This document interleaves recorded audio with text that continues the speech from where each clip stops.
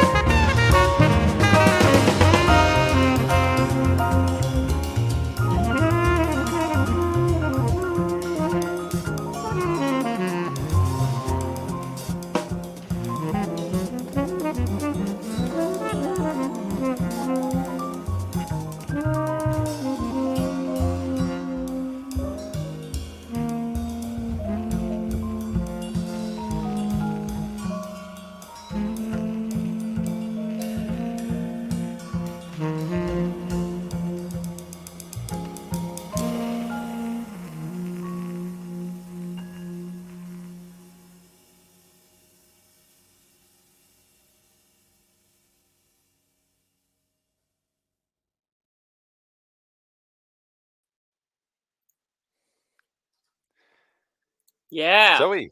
How That was awesome. you Congrats. going? I'm Thanks a lot. good. I'm good. Thanks for having me on in the Yeah, festival. Great. Nice to have a little yeah, chat. yeah, definitely. How have you managed to catch much of the festival? What's I've been some seen a highlights couple. so far? Yeah, I've seen a couple of things. It's been hard timing wise with the kids, but because daylight savings, we were chatting about this actually before we got on, but daylight savings has really messed with my kids in a bad way this time. So that's been fun. But yeah, I've caught a few things. I guess one of the ones I really loved is Cameron Undy. I'm such a fan of his and it's great seeing him play solo guitar. Isn't it incredible? Oh, Yeah, so great. I know. It's What? yeah, Yeah, it's been a really interesting format actually to get not only you can hear these artists in a wonderful sort of solo intimate setting in their home, but also the artist chats have kind of opened up and allowed everyone to really sort of engage with the artists in a much more intimate way. yeah, I think that's really special, and we were so happy to come on board at, as SEMA, to help make this happen, and I think that is such a nice thing for audiences to see because you don't often see where artists are working, and especially in this, the last 18 months, that's been what a lot of people have been doing. They're playing at home and doing what they can to remain creative. So it's really lovely to be able to support people in their own homes and get a little insight into their creative process. Yeah, and yeah, some of the artists were saying it was just so nice to have something to look forward to I uh, know. during this lockdown. It's I guess Yeah.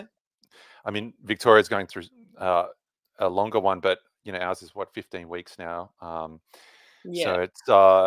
it's been such a tough time for musicians, but it's also really interesting to see how everyone has engaged with the medium of live streaming, whether they've used pre-record or tried to use just one camera or multi-camera.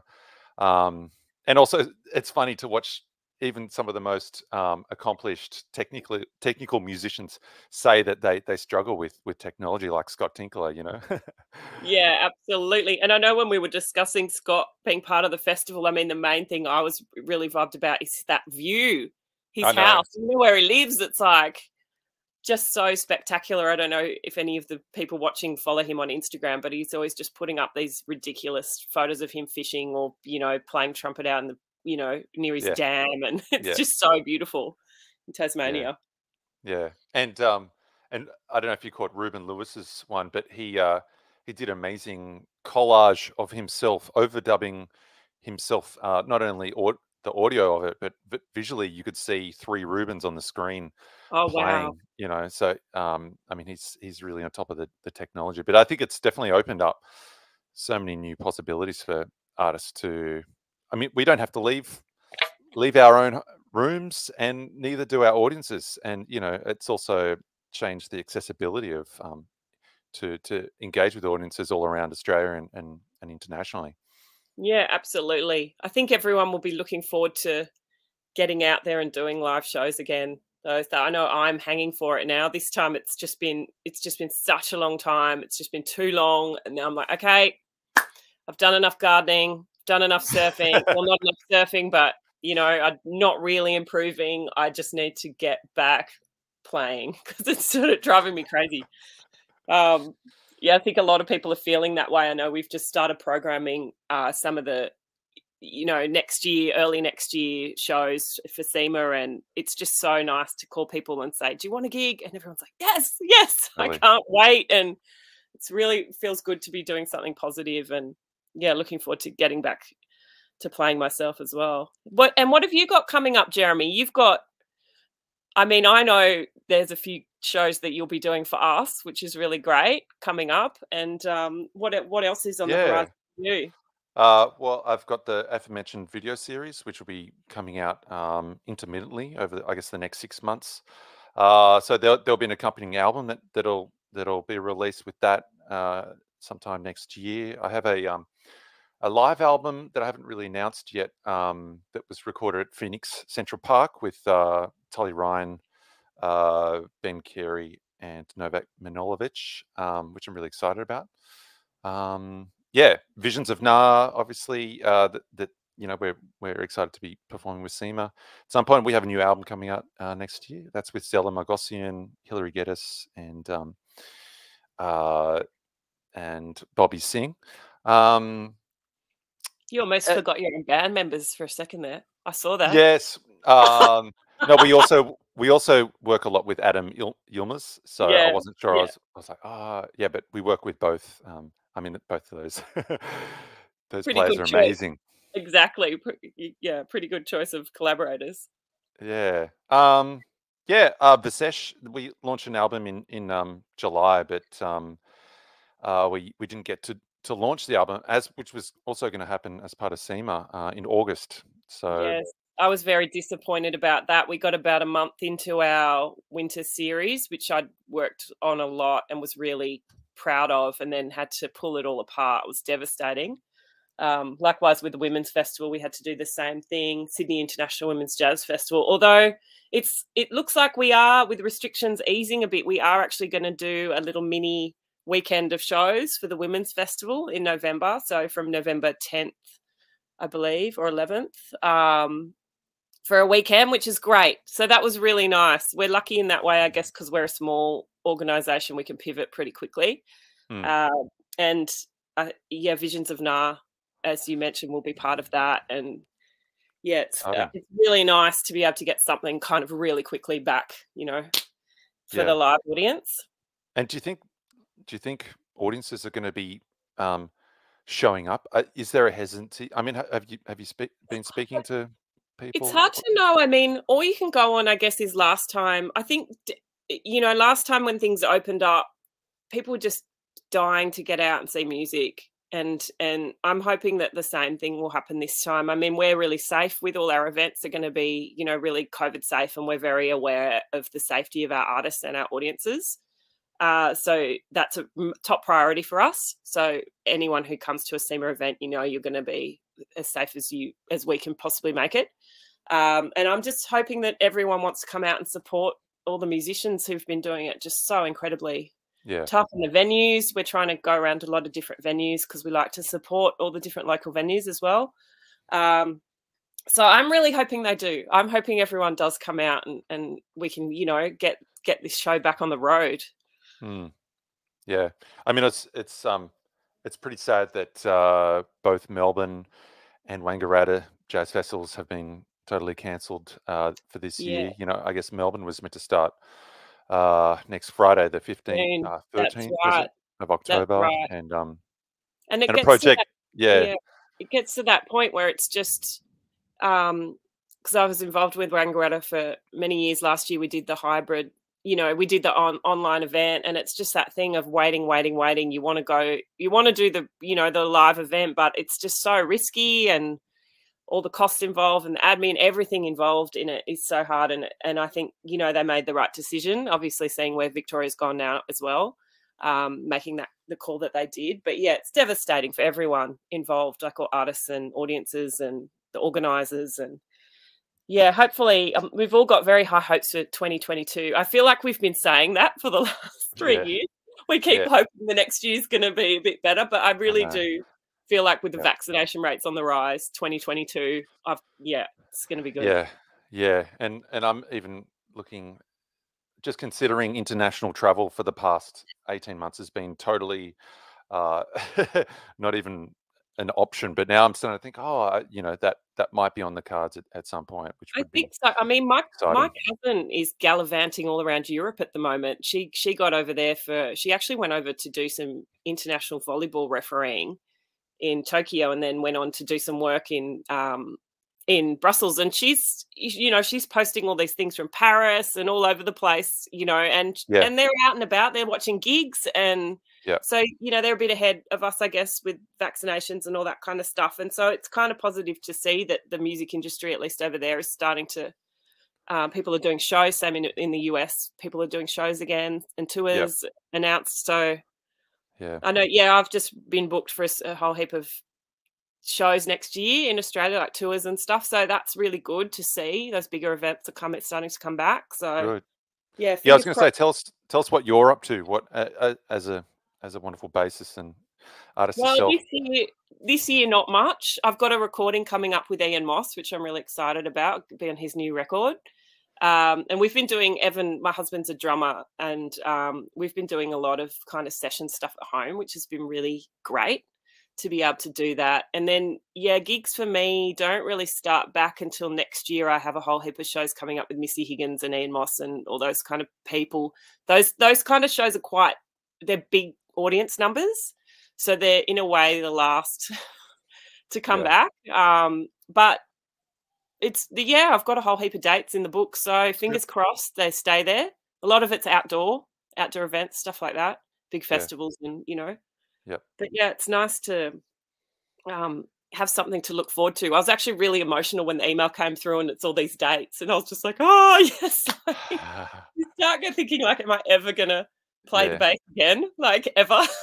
But yes, I will. It's good to have hope and I know, something to look forward to, isn't it? And it's nice to see that these event organisers are forging ahead, because I know some of these have been rescheduled like 3-4 times. The same things happen for us at SIMA. You cancel and you rebook and you cancel and rebook, and it's exhausting. And so it's really nice to see that people are sticking with it and haven't given up. And I know a lot of people have been hit really, really hard, and unfortunately we'll lose venues. But hopefully.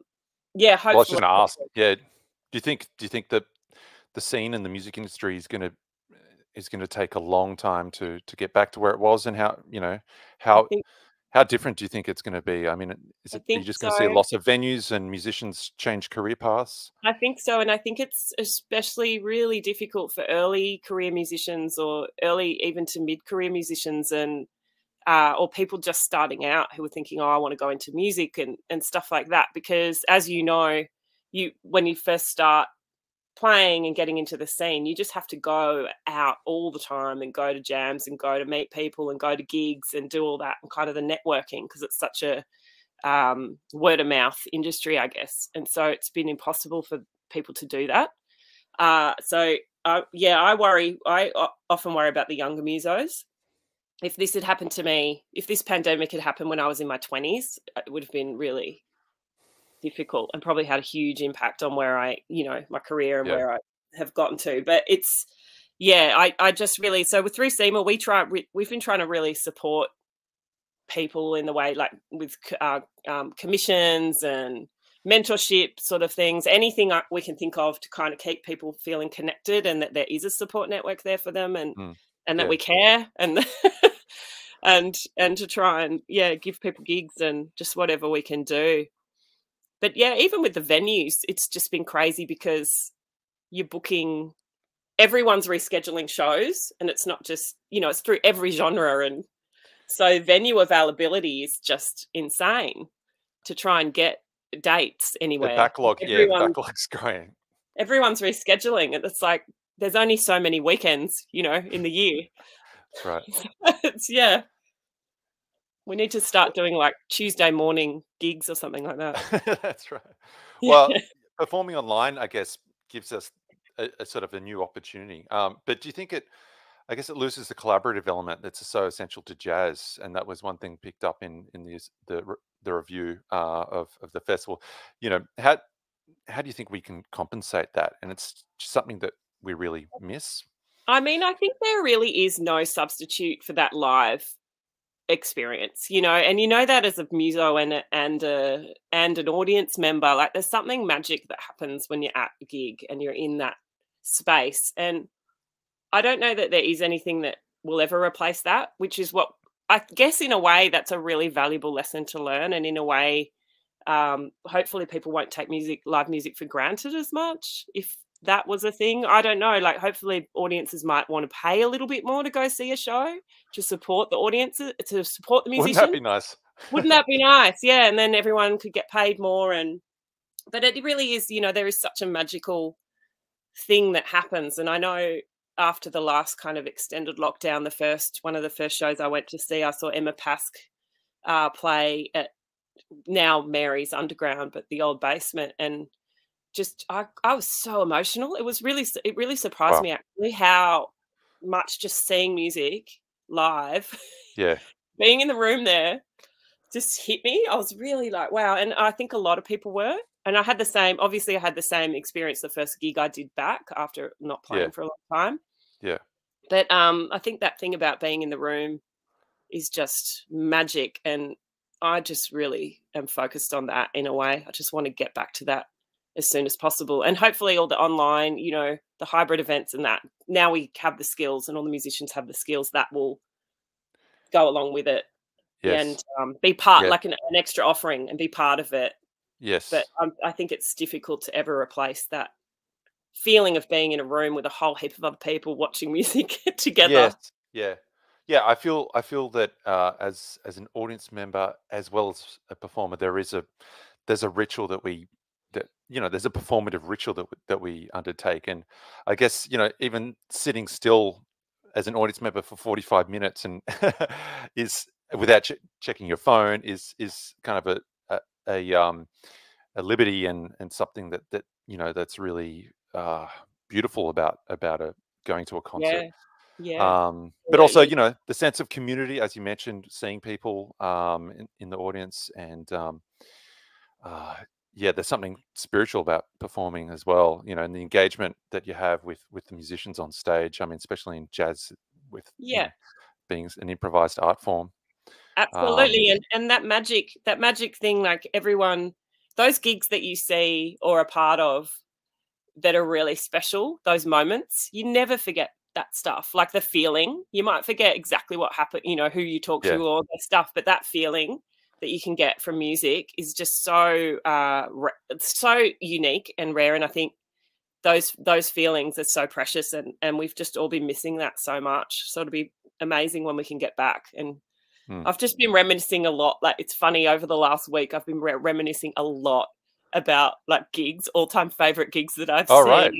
Just I can't stop thinking about Evan, my husband. He's like, okay, enough with these conversations. I'm like, what about that gig we saw here, and wasn't that great? And Yeah, yeah, or gig you did, stuff like that. I think I'm just really missing it a lot at the moment. And yeah, I can't wait. I just can't wait. It's going to be so fantastic and fun. I'll be yeah. there. I'm going to be at like all the shows. Just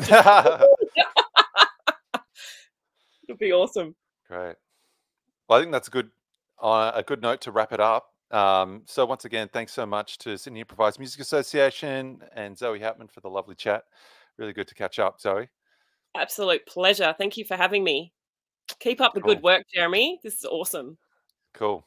All right. Well, tomorrow is our last night of the festival, and we're going to be joined by a wonderful group from Melbourne called The Rest is Silence. So hope to see you then. So once again, thanks a lot.